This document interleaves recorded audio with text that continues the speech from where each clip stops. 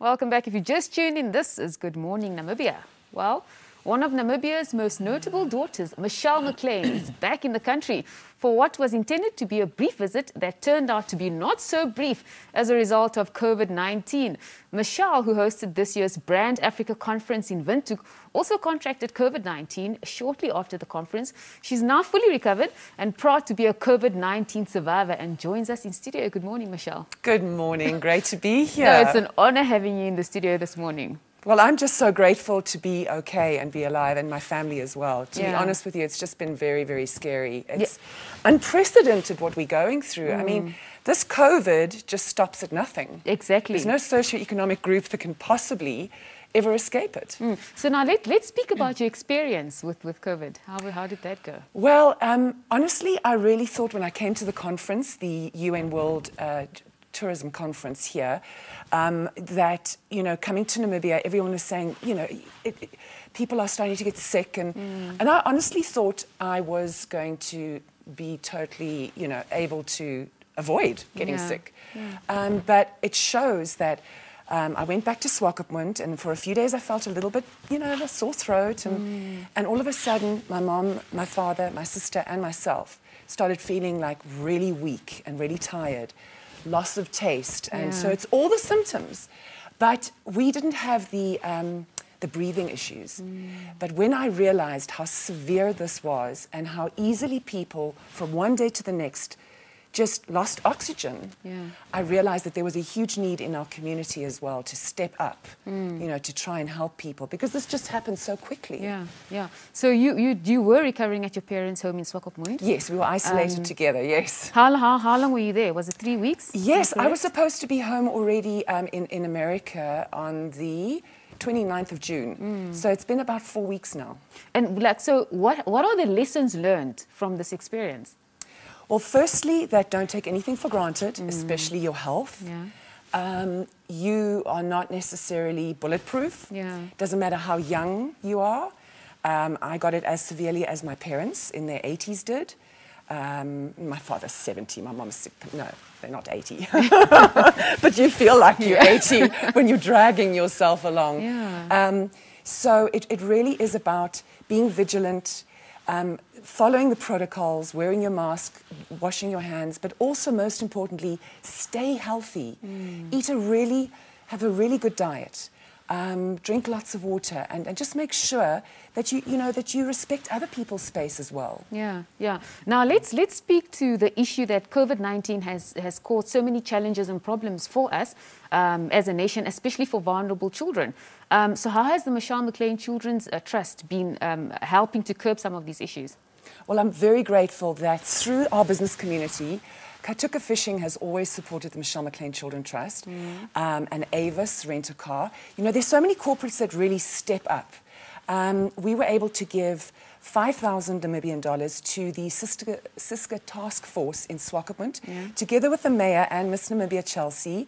I went out into the community and was able to help a group of people making food that were able to deliver it to vulnerable individuals that are stuck at home, that don't have the support. They also set up in Tamariskia Town Hall a crisis COVID center if the hospitals were overrun. And it's just amazing what people have been doing. Here in Windhoek, we are supporting a group of people that are finding free oxygen for not only old age homes, but also individuals, so people can actually go to a facility and have free oxygen. Because that is probably one of the most critical things about COVID. You don't realize how quickly your oxygen levels dissipate.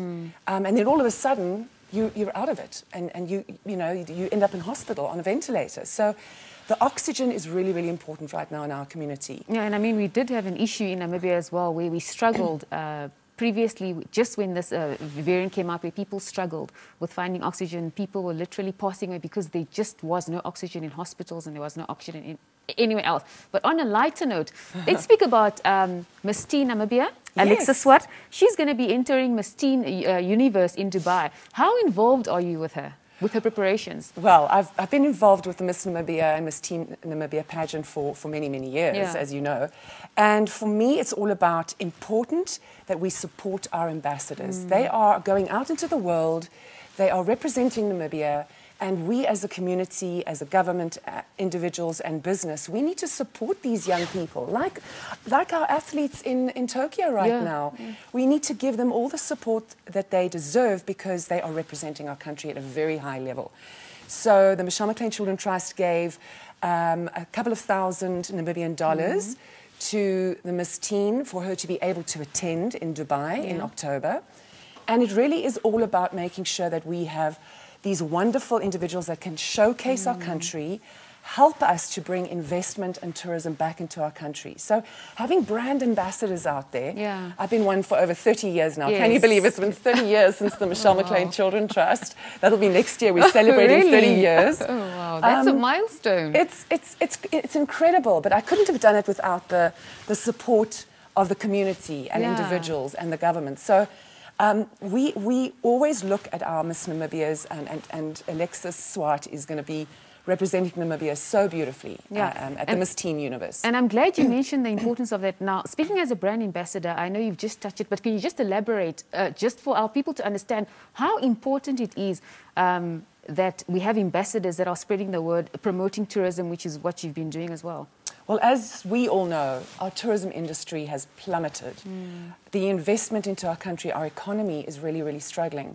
The one way that we can really bring eyeballs to Namibia, more people to see Namibia as a safe country to come and visit and invest in, those ambassadors are so important to us now because it's an unprecedented time. There's no other way we can do this other than promote Namibia, the fact that we're such a safe, beautiful country. We've got wide open spaces. We're the perfect country to go and visit with this COVID issue worldwide.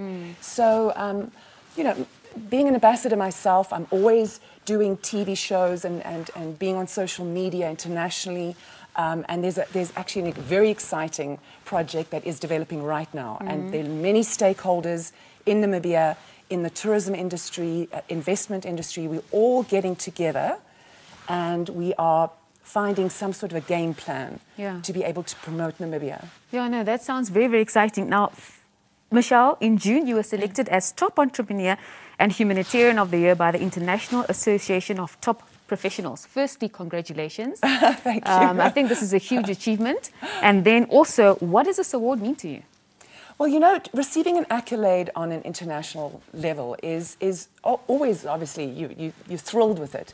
But the most important part of it for me is that I can utilize any visibility that I have as a brand ambassador for Namibia that highlights the causes. When they say Humanitarian of the Year, I was able to raise over 50 million Namibian dollars for causes and children and education in Namibia over these years, but not without the help of, you know, wonderful people, individuals, volunteers, the government. So it's about being recognized on a level, but you can always give more. And I want my Children Trust to keep going. I mean, we've got a bursary student. Without the visibility that I've had over the years, she's been supported by us now for 3 years. She's an accounting student.